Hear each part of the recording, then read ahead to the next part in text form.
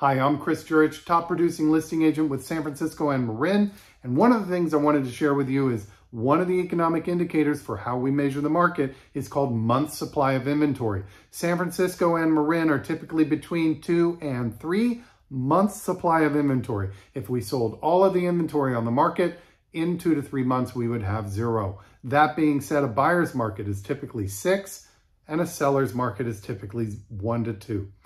Now, as we are trending towards a buyer's market, sellers are now in an environment in which they are having to compete for a limited pool of buyers. And homes that require a lot of attention or need vision are the ones that are going to linger and eventually sell below their asking price.